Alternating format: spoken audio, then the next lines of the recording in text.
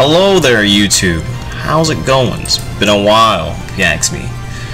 So, I'm basically gonna sit you guys down and, talk about Nutri-Game in Soul Calibur, because, there's really not really content out there explaining Nutri-Game, so why not? So for starters, let's get on with the basics. I want to talk about movement in Soul Calibur, and in movement, well, before I even get to that, let's talk about what is neutral. Neutral in every fighting game is, basically you're moving around and you press specific buttons to keep your opponent occupied. So for me, being a safe read player at this range, I would know, alright, Keelik is going to use AA or BB, so I'm going to use this. And you just keep moving around. You're looking for openings at a distance where you both are not in combat zone. So you push buttons, safe buttons mind you, and you just keep doing pokes. You do good, safe pokes, you keep moving, and you try to get a read on your opponent. So if your opponent's just like, I'm gonna keep doing a bunch of vertical attacks, you sidestep that thing, you like, boom, punish. Or if he's moving too much on sidestepping, punish with a horizontal. Or, it's pretty much safe moves, movement, a bunch of things tying together that creates neutral. And every character's neutral can be different. But once you play more, you begin to understand what buttons you're going to use. So like at this distance, I'm going to use 2A because it's a far range button and it's a nice poking tool. It sets up things, Or if he, whiffs something, I'm going to use 6BB because it's a nice whiff punishing tool. So that corresponds into options you're going to use in neutral. But and there's other things, but we're going to get more into it later on. So first, I want to talk about the movement, right? And in Soul Calibur, it's 8-ray run. And 8-ray run, you can move in any direction. Unlike other games like Tekken, where you can't really move at a diagonal angle because you have to use like some weird Korean backdash to move. But in this game, you can move however you want. On the other hand, you moving this way, can make you prone into counter hits. So in Soul Calibur, there are movement counter hit. See, run counter is what it's called. So if you get run countered, you'll be put into a special position where your character is stunned. So you will most likely be moving a lot at this range. If your character at a lot of range, you're going to be moving a lot at this range, trying to pick your spots a lot, give them to do something. And you may want to use step guard. Step guard's really good for covering your tracks in case they push a button. Every character's sidestep is different. Some characters move really fast. Sidestep window is really big, some really small. It's very character dependent. But movement is ideal in Soul Calibur. But it's only ideal to a certain extent. Once you get this close, you should not move. Moving becomes so dangerous. Because a lot of buttons will have, a lot of strong tools are counter hit now. This is danger zone. At this point, you should only be using certain buttons. So a good example will be what's a good example? So at this range, I should use this. This move is super dangerous. It's safe reads launcher, and every character in Soul Calibur has a universal launcher. Safe reads at this distance is dangerous. Keelik can easily do AA or BB to get a punish. I should only be using this at max range. Or if he does something unsafe, you get your punish. Or if you do a whiff punish, bam, you get your damage. But you should never use this up close. You get punished. There's no reason to do it, And that goes for a lot of characters too. So, always remember that in movement in this game, you do move a lot. And you want to move a lot. You want to pick your spots. But always be aware you don't want to move too much where you get put in a position where a character hits you with a anonymous, Safe Reads Anonymous 6B, and look at that, stun, and then now you stuck into a combo, and then now he has the, you know, the momentum. So you always want to be very careful in this situation. You want to use really, you know, not too risky buttons at this range, and you pick your spots. Once you get a good understanding of what your opponent, oh, okay, he's gonna use, you know, AA into down A. You know, you can be like, all right, block the first 2 hits, boom, boom. How you doing? You know, things like that.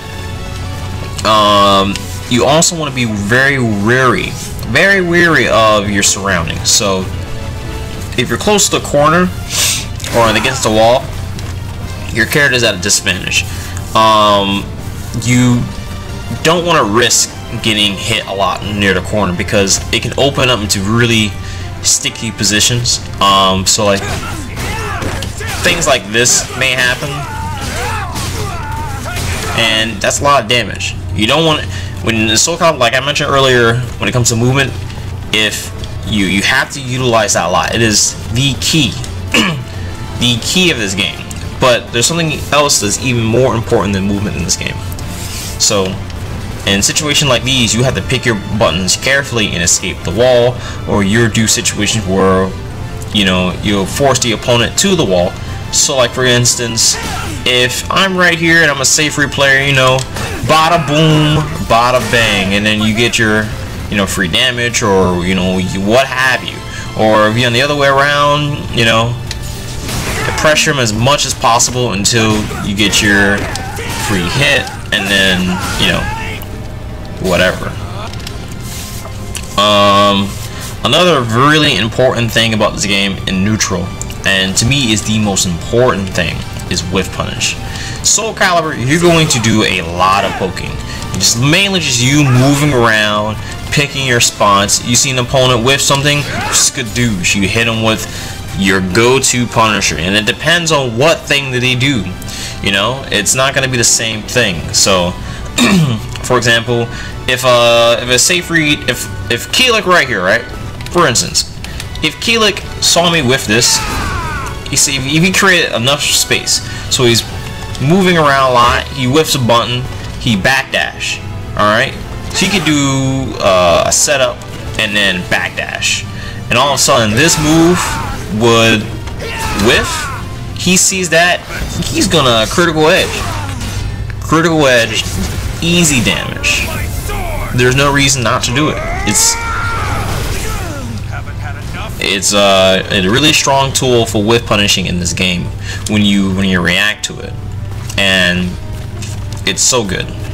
A lot of characters should utilize it a lot, and there's many ways you can do it. You have to create your own opening.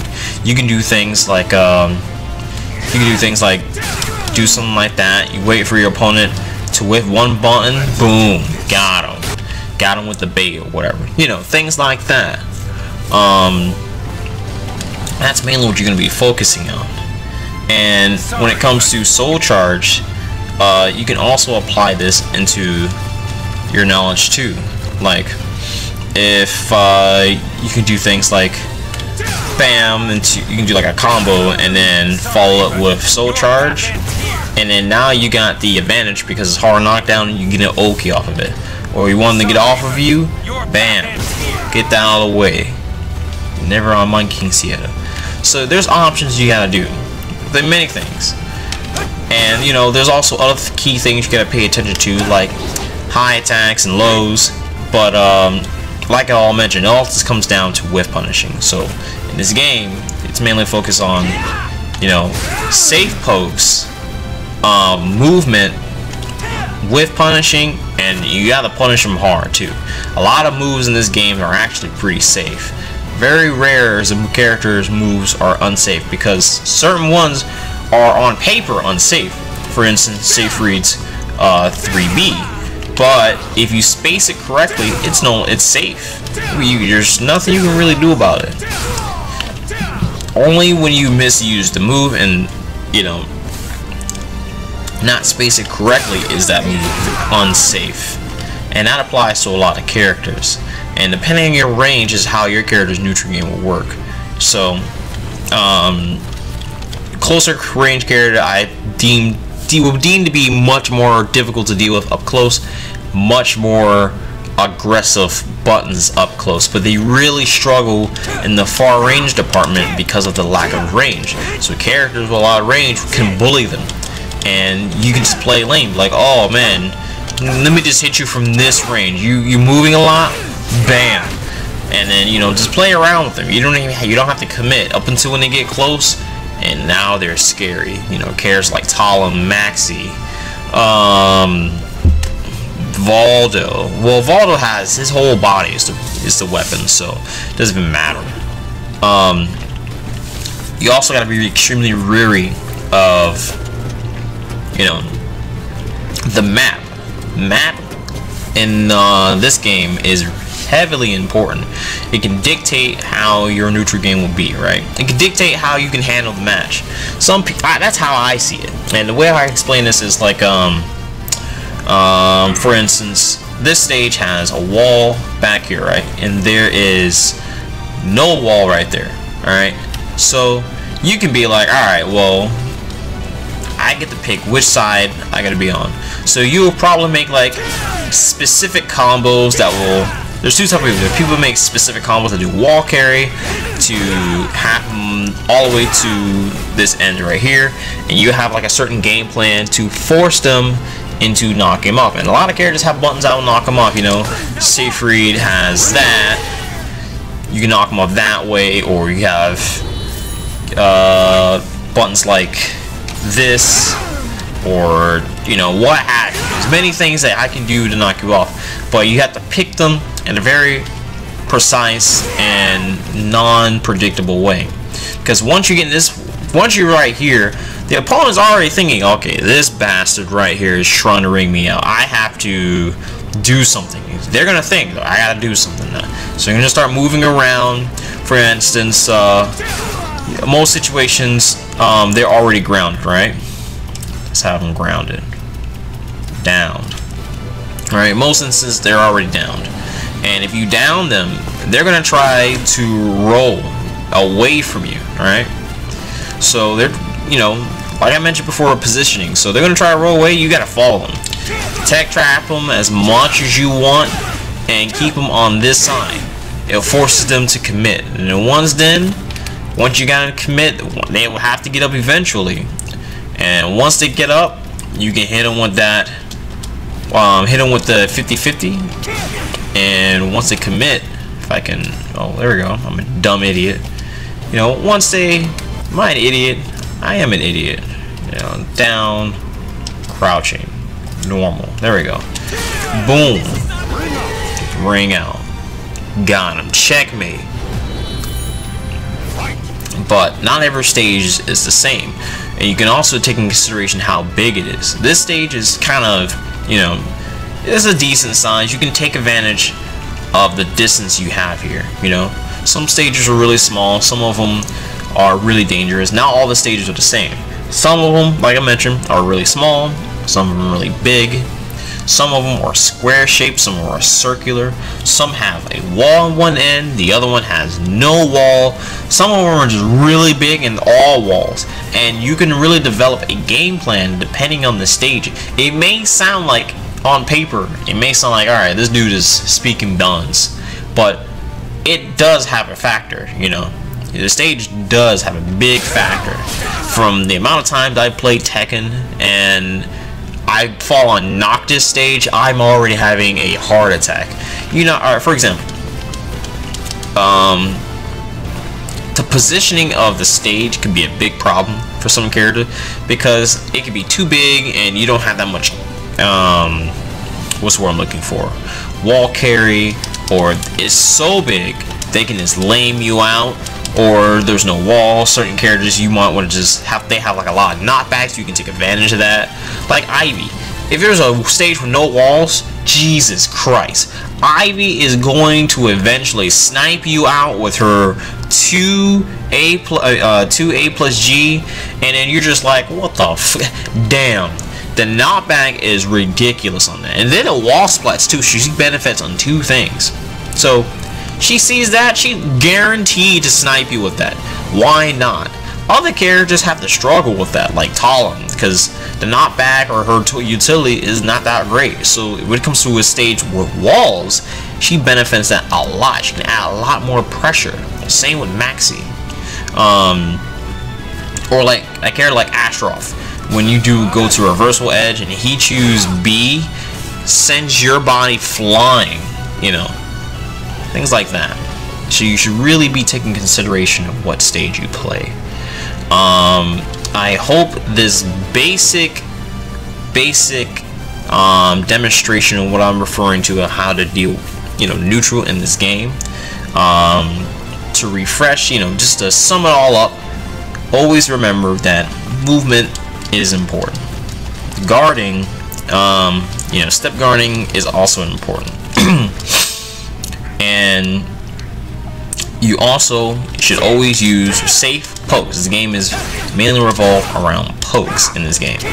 Once you get close, you might want to use more safer pokes, the ones you don't have to commit a lot, because now you're in battle zone, you know, phase, what I want to call it, battle zone phase, where you're going to be, you know, doing a lot more extra buttons and stuff, but you don't want to move because you're more prone into counter hits instead of you being in that far range. The stage matter, always take consideration, make a game plan. What do I have to do? Nightmare stage, okay, it's too big, what I'm gonna do? Things like that. Many things can come around with it, and once, you know, every character's neutral is different, but once you play long enough, you can then build your own formula. If you have more questions, feel free to you know, ask in the comment section, and I will be willingly to help you out. If you like the video, leave a like, leave a comment, or subscribe. More Soul Calibur content coming in the future. I bid you guys a farewell, and do take care.